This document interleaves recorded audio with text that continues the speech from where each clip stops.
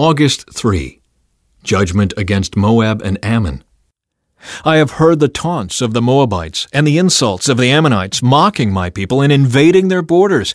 Now, as surely as I live, says the Lord of heaven's armies, the God of Israel, Moab and Ammon will be destroyed as completely as Sodom and Gomorrah. Their land will become a place of stinging nettles, salt pits, and eternal desolation. The remnant of my people will plunder them and take their land. They will receive the wages of their pride, for they have scoffed at the people of the Lord of heaven's armies. The Lord will terrify them as he destroys all the gods in the land. Then nations around the world will worship the Lord, each in their own land. Judgment against Ethiopia and Assyria. You Ethiopians will also be slaughtered by my sword, says the Lord, and the Lord will strike the lands of the north with his fist, destroying the land of Assyria. He will make its great capital, Nineveh, a desolate wasteland, parched like a desert. The proud city will become a pasture for flocks and herds, and all sorts of wild animals will settle there. The desert owl and screech owl will roost on its ruined columns, their calls echoing through the gaping windows. Rubble will block all the doorways, and the cedar paneling will be exposed to the weather. This is the boisterous city once so secure. I am the greatest, it boasted. No other city can compare with me. But now, look how it has become an utter ruin, a haven for wild animals. Everyone passing by will laugh in derision and shake a defiant fist. Jerusalem's rebellion and redemption. What sorrow awaits rebellious, polluted Jerusalem, the city of violence and crime. No one can tell it anything. It refuses all correction. It does not trust in the Lord or draw near to its God.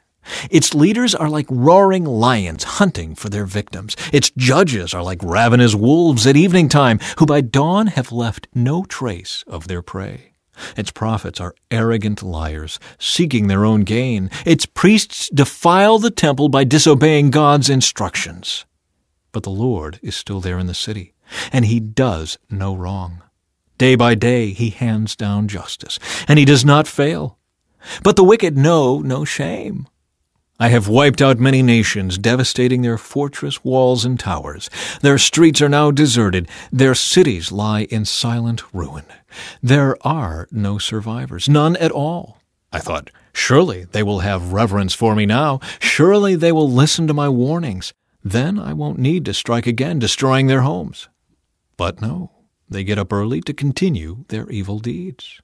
Therefore be patient, says the Lord. Soon I will stand and accuse these evil nations, for I have decided to gather the kingdoms of the earth and pour out my fiercest anger and fury on them. All the earth will be devoured by the fire of my jealousy. Then I will purify the speech of all people, so that everyone can worship the Lord together. My scattered people who live beyond the rivers of Ethiopia will come to present their offerings. On that day you will no longer need to be ashamed, for you will no longer be rebels against me. I will remove all proud and arrogant people from among you. There will be no more haughtiness on my holy mountain. Those who are left will be the lowly and humble, for it is they who trust in the name of the Lord. The remnant of Israel will do no wrong. They will never tell lies or deceive one another. They will eat and sleep in safety, and no one will make them afraid. Sing, O daughter of Zion. Shout aloud, O Israel. Be glad and rejoice with all your heart, O daughter of Jerusalem. For the Lord will remove his hand of judgment and will disperse the armies of your enemy. And the Lord himself, the King of Israel, will live among you. At last your troubles will be over, and you will never again fear disaster. On that day, the announcement to Jerusalem will be, Cheer up, Zion! Don't be afraid! For the Lord your God is living among you. He is a mighty Savior. He will take delight in you with gladness. With his love he will calm all your fears. He will rejoice over you with joyful songs. I will gather you who mourn for the appointed festivals. You will be disgraced no more. And I will deal severely with all who have oppressed you. I will save the weak and helpless ones. I will bring together those who were chased away. I will give glory and fame to my former exiles, wherever they have been mocked and shamed. On that day I will gather you together and bring you home again. I will give you a good name, a name of distinction among all the nations of the earth, as I restore your fortunes before their very eyes. I, the Lord, have spoken." Josiah dies in battle. After Josiah had finished restoring the temple, King Necho of Egypt led his army up from Egypt to do battle at Carchemish on the Euphrates River, and Josiah and his army marched out to fight him. But King Necho sent messengers to Josiah with this message: "What do you want with me, King of Judah? I have no quarrel with you today. I am on my way to fight another nation, and God has told me to hurry. Do not interfere with God, who is with me, or he will destroy you." But Josiah refused to listen to Necho, to whom God had indeed spoken, and he would not turn back. Instead, he disguised himself and led his army into battle on the plain of Megiddo. But the enemy archers hit King Josiah with their arrows and wounded him. He cried out to his men, "Take me from the battle, for I am badly wounded." So they lifted Josiah out of his chariot and placed him in another chariot. Then they brought him back to Jerusalem, where he died. He was buried there in the royal cemetery, and all Judah and Jerusalem mourned for him. The prophet Jeremiah composed funeral songs for Josiah, and to this day choirs still sing these sad songs about his death. These songs of sorrow have become a tradition and are recorded in the Book of Laments. The rest of the events of Josiah's reign and his acts of devotion, carried out according to what was written in the law of the Lord, from beginning to end, all are recorded in the Book of the Kings of Israel and Judah. While Josiah was king, Pharaoh Necho, king of Egypt, went to the Euphrates River to help the king of Assyria. King Josiah and his army marched out to fight him, but King Necho killed him when they met at Megiddo. Josiah's officers took his body back in a chariot from Megiddo to Jerusalem and buried him in his own tomb. Then the people of the land anointed Josiah's son Jehoahaz and made him the next king. A message about Philistia.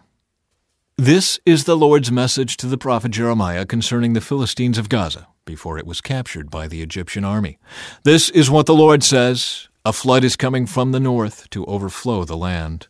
It will destroy the land and everything in it, cities and people alike. People will scream in terror, and everyone in the land will wail. Hear the clatter of stallions' hooves and the rumble of wheels as the chariots rush by. Terrified fathers run madly without a backward glance at their helpless children. The time has come for the Philistines to be destroyed, along with their allies from Tyre and Sidon. Yes, the Lord is destroying the remnant of the Philistines, those colonists from the island of Crete. Gaza will be humiliated, its head shaved bald. Ashkelon will lie silent. You remnant from the Mediterranean coast, how long will you lament and mourn? Now, O sword of the Lord, when will you be at rest again? Go back into your sheath, rest and be still. But how can it be still when the Lord has sent it on a mission? For the city of Ashkelon and the people living along the sea must be destroyed. A message about Moab. This message was given concerning Moab. This is what the Lord of heaven's armies, the God of Israel, says: What sorrow awaits the city of Nebo! It will soon lie in ruins. The city of Kiriathaim will be humiliated and captured. The fortress will be humiliated and broken down. No one will ever brag about Moab again, for in Heshbon there is a plot to destroy her. Come, they say, we will cut her off from being a nation. The town of madmen, too, will be silenced. The sword will follow you there. Listen to the cries from Horonaim, cries of devastation and great destruction. All Moab is destroyed. Her little ones will cry out. Her refugees weep bitterly, climbing the slope to Luith. They cry out in terror, descending the slope to Horonaim. Flee for your lives, hide in the wilderness. Because you have trusted in your wealth and skill, you will be taken captive. Your god Chemosh with his priests and officials will be hauled off to distant lands. All the towns will be destroyed, and no one will escape, either on the plateaus or in the valleys, for the Lord has spoken. Oh, that Moab had wings so she could fly away, for her towns will be left empty, with no one living in them. Cursed are those who refuse to do the Lord's work, who hold back their swords from shedding blood. From his earliest history, Moab has lived in peace, never going into exile. He is like wine that has been allowed to settle. He has not been poured from flask to flask.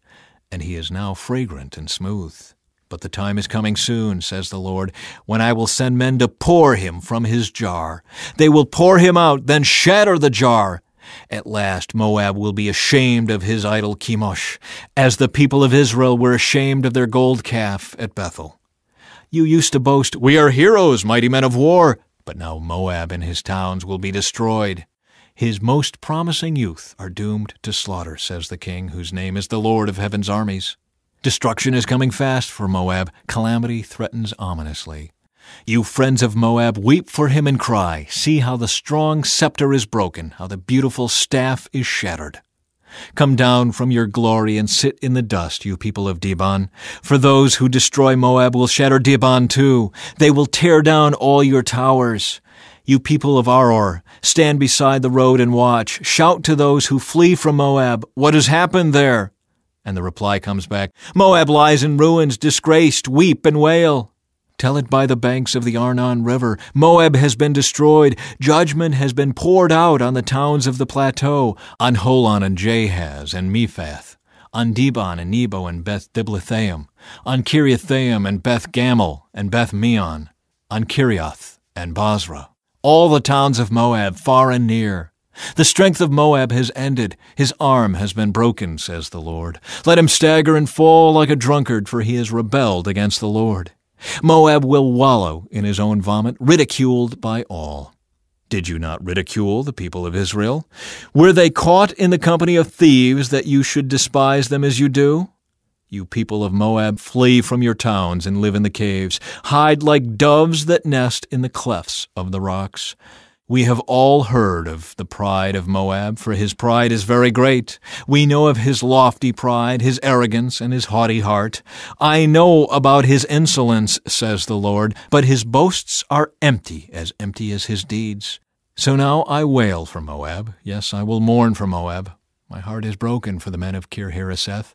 You people of Sibmah, rich in vineyards, I will weep for you even more than I did for Jazer.